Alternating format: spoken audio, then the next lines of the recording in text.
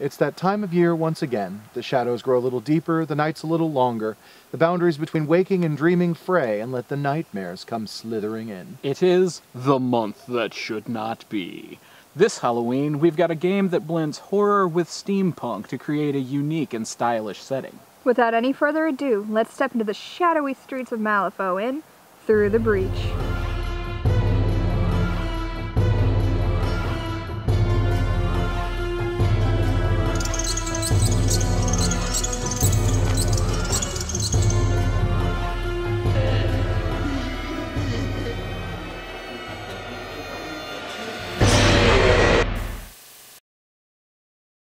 Through the Breach is based off the miniature war game Malifaux. It's set in a city built by colonists just on the other side of a parallel dimension.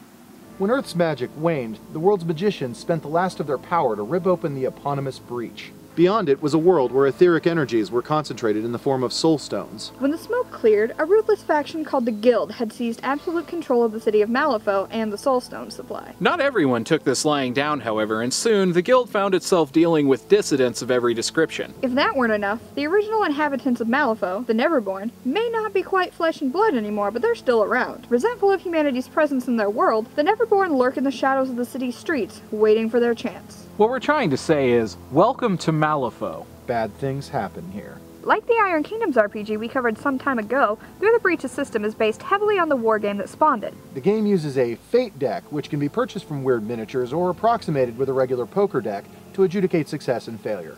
To resolve an action, a card is flipped and its value added to a character's aspect and skill ratings. The result is then compared to the action's difficulty. If you don't have quite the luck to pull it off, each player also has a twist deck and a hand of cards that can be used to cheat fate on critical actions. The Fate Master in Through the Breach doesn't actually flip any cards. Instead, the antagonists have static values that must be defended against, overcome, or resisted. Player characters are created using a spread of cards called a Crossroads Tarot, which gives the player a number of traits to allocate to aspects and skills. The Crossroads Tarot also splices together a cryptic, wildly interpretable fate that the character will resolve as the game goes on. Characters can take on the role of a variety of pursuits. From academic to mercenary to grave robber, these are a bit like character classes but far less restrictive. A character can switch pursuits freely from game session to game session. The world of Malifaux is also saturated with magic, and players might choose to dabble in sorcery or use necromancy or steampunk arcane engineering to animate undead or constructs to loose on their enemies. Magic in Through the Breach is based on the idea of choosing a base spell, called a magia, and then applying modifiers called immuto. A player willing to get creative here can achieve some very impressive effects. Even non-magician characters sometimes absorb enough ambient energy to develop supernatural abilities. These manifest powers are built as customized spell effects and are unique to each character. So what are you waiting for? Malifaux has plenty of secrets to learn and mysteries to solve.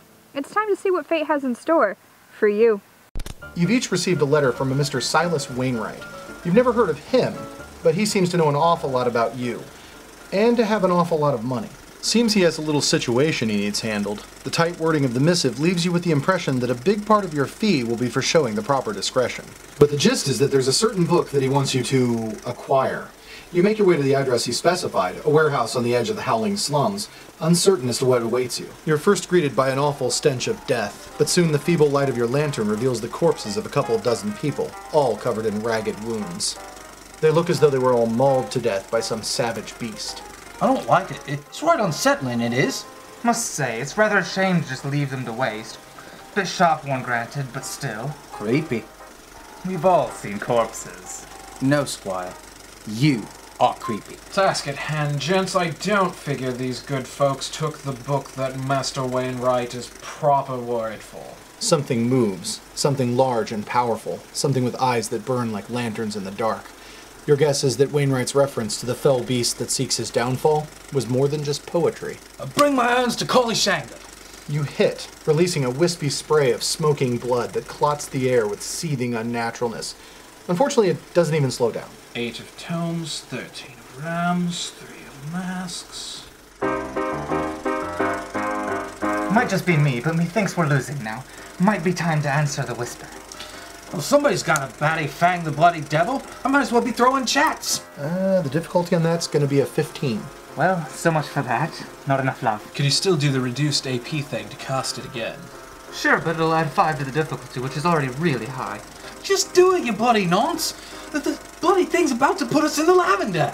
No reason not to try, but it'll only work if I draw them. Huzzah! Well, that's lucky. You know, if I didn't know better, I'd think maybe you were counting cards on me. Let's just say that I'm keeping track of things. You are aware that that's cheating, right? I believe the term that you're looking for is being awesome. Whatever. The corpses begin to moan and rise to their feet. Soon the monster is swarmed under by the hungry dead and ripped limb from limb by the rotting claws of its former victims. Right then, no need to interrupt their little reunion. We've got the book and we probably shouldn't linger. If my watch is to be trusted, we only have a minute before my spell lapses. So what? The monster is dead, so when the zombies keel over, we can be about our merry way. No, you Burke! When the spell ends, I lose control of them, and they carry on with no concern for my will or well-being. Well, let's just bang up to the elephant, isn't it? They're gonna proper nobble our insidey bits.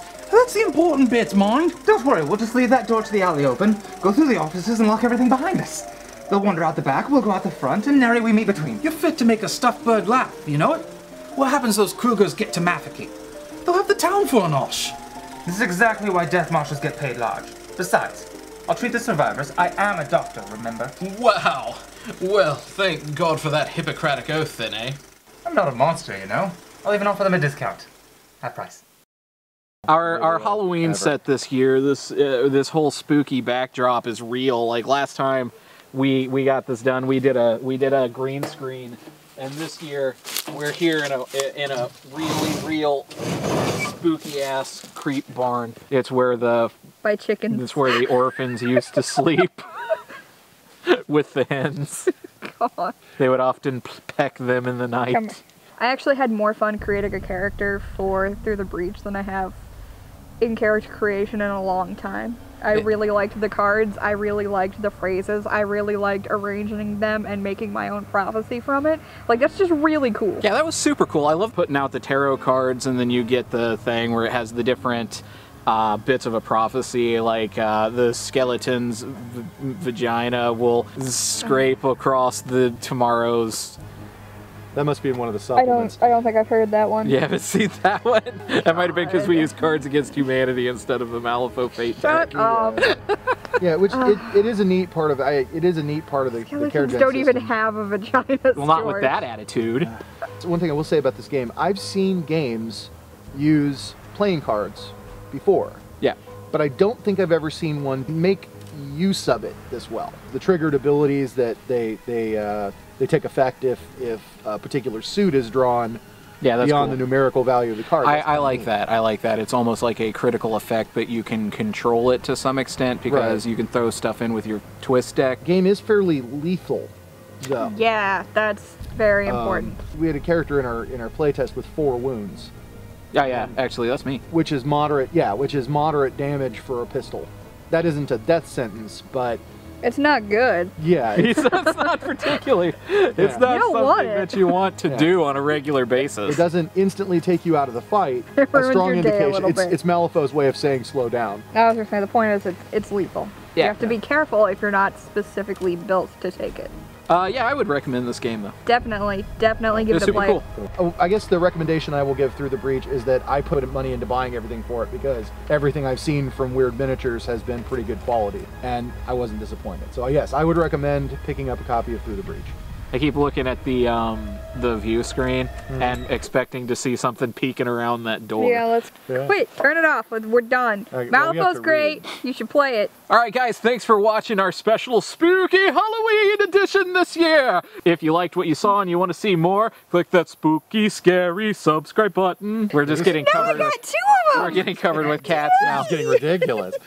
No. My so dreams join are us. coming true. So click a link, check out one of our other reviews, hit subscribe, hit like, stick around because Space Battle is a game based off Star Crash. I would play that game. You would play Star Crash. I would utterly the RPG. play that game. Come to me, Gola!